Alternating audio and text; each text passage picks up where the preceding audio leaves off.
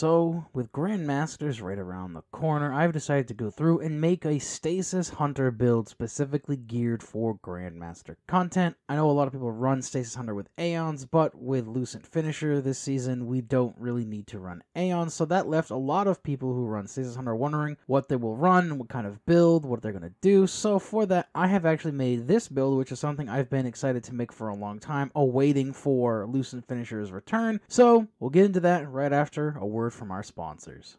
For the exotic we're going to be using with this build, we're going to be using Renewal Grasp, which comes with the exotic perk Depths of Duskfield. Your Duskfield grenades have a much larger effect radius. Allies inside the Duskfield take reduced damage, and targets inside the area deal reduced damage. With this exotic in PvE, targets that get caught within the Duskfield do 50% less damage, while you and your allies that are inside the Duskfield will receive 25% less damage. However, this exotic does increase the cooldown of your grenade from 104 to 152. Therefore, it boosts it to the highest tier grenade category that is in the game. So the whole purpose of this build is to try to reduce that gap as much as we can, allowing us to get our grenades back a lot faster. And to help us achieve this, let's go over our subclass options for this build. The first aspect we're going to look at is Grim Harvest. Defeating slowed or frozen combatants creates stasis shards. These shards grant melee energy when picked up by you or allies. This will be very handy when going over the mods later on in this video, because we will be making stasis shards pretty much constantly between the grenades that we're going to be throwing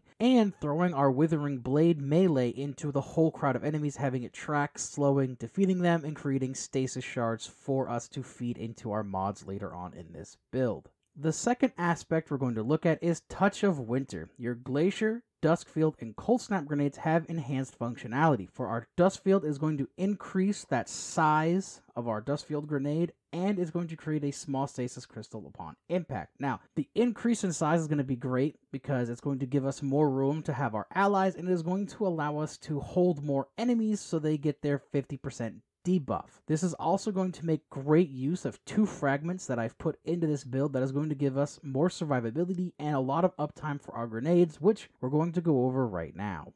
The first fragment we're going to look at is Whisper of Chains. When you are near frozen targets or a friendly stasis crystal, you take reduced damage from targets with a +10 to our recovery. This is one of the fragments that will have a nice benefit from Touch of Winter, as now our Duskfield will now spawn those stasis crystals when we throw it down, and this will stack with the reduction we already get from Renewal Grasps. Of course, this doesn't apply to our friendlies unless they are also running a stasis subclass with this fragment. The next fragment we're going to look at is Whisper of Durance. Slow from your abilities last longer. For those abilities that linger, their duration will also increase with a +10 to our strength. This fragment is good for 2 parts. The first being that our slows will last longer, meaning we will have more time to get the stasis shards out of them with Grim Harvest. The second is that this is an ability that lingers, so it will stay on the ground longer after being thrown, giving us more time for that resistance or allowing enemies to deal less damage for a longer period of time. Next on the list is Whisper of Conduction.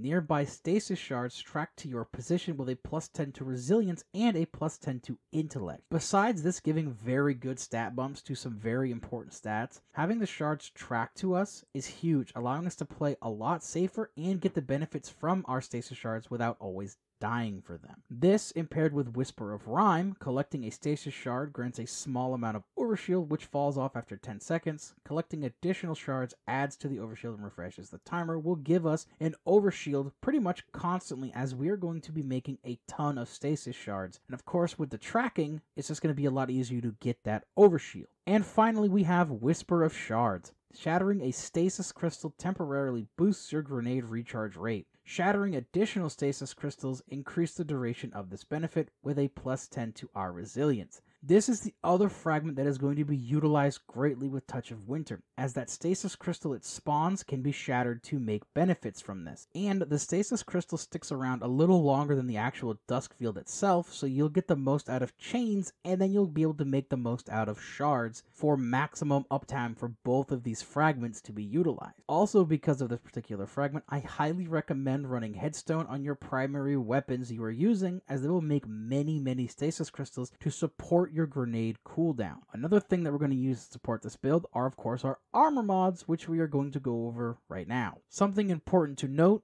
is that as of hotfix 6.3.0.3, all mods except raid and artifact mods have been unlocked for all players in preparation for buildcraft changes coming in Lightfall. This means if you are a new player or a veteran player who just couldn't get the mods, you now have all of them, which means, you can actually participate in build crafting. And that means you can also go back through and watch all my old videos, make builds for all of those classes, just shameless plugging everything about my channel here. Do with that information what you will, and let's move on to the mod section of this particular build. For our helmet, we're going to run Harmonic Siphon, which will allow our Stasis weapon to make orbs of power, which will feed other mods in this build that are very, very nice to have in addition with whatever else we have going on. I also ran Charged Up, allowing us to carry one extra stack of Charged with Light, makes it so we're basically always charged with light, which can be very helpful at the beginning of engagements or wherever else you may need it. Another thing is that I played around with a bunch of different mods for this particular build, and I found that Charged Up was actually the best one to put here. If you want to put something else, you absolutely can.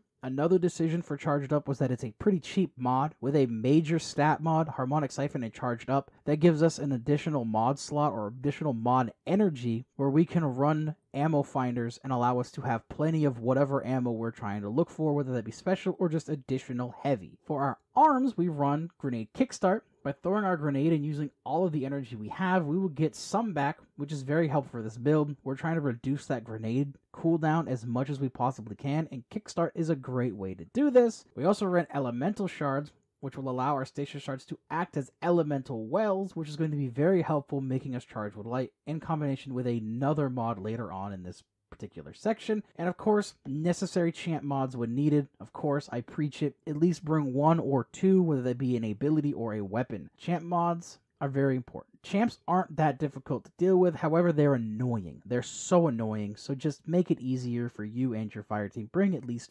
one. Doesn't matter which one it is, just bring one. As for our chests, we're going to be running 2 energy diffusion substrates. These give a 10% reduction to all damage done to you by combatants, and as of hotfix 6.3.0.3, these should now stack correctly. We're also going to run firepower. Spending our charge with light stacks to get grenade energy is going to be extremely nice. As I said earlier, we want to get grenade energy back as fast as possible for the next grenade to be ready, since we don't have an additional charge, and this is going to help us greatly achieve that particular goal. For our legs, we're going to run Recuperation and Innervation. Both of these are great, as we'll be making a ton of orbs with our Stasis weapons in combination with Harmonic Siphon, and we'll be able to pick them up for health and grenade energy, respectively. We're also going to be running another firepower mod. For those that know me well, they know I hate builds that stack a bunch of firepower mods. However, due to the cooldown increase on Dustfield grenades just from putting on Renewal Grasp, and only having the single charge of said grenade, this build absolutely needs an additional firepower mod, or some way to get grenade energy back